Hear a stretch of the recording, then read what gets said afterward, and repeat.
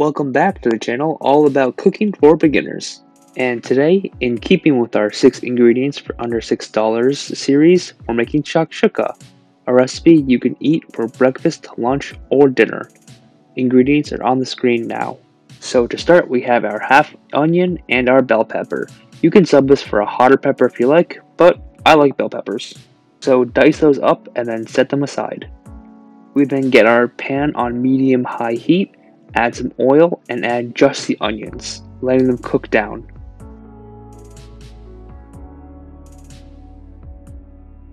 Once we get some good browning on the onions and in the pan, we add the bell peppers to cook them down, and then the spices so that they can bloom.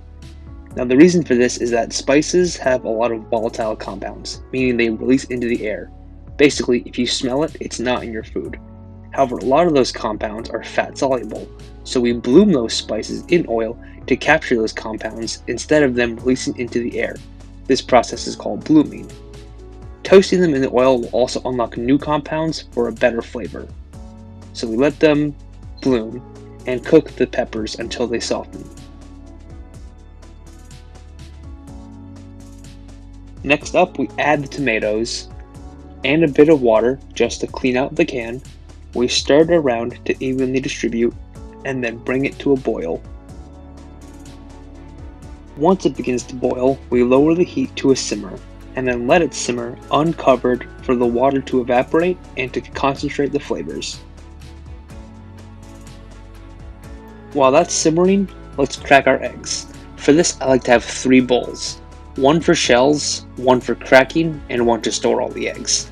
The reason why I like to have a bowl dedicated to cracking is because this way we can make sure all the egg yolks are intact. If one of them breaks, we can just toss it out. If we only had 2 bowls and I broke all the eggs into one bowl, if I broke a yolk, then we'd be stuck with it. This way we get intact yolks on all eggs. Once the tomato mixture is like a thick salsa consistency and I can draw a line in the bottom of the pan with a spoon, we are ready to add the eggs. Make indentations with the spoon to serve as landing spots for the eggs. Then pour the eggs in one at a time, but go slow and be gentle to ensure they pour one at a time.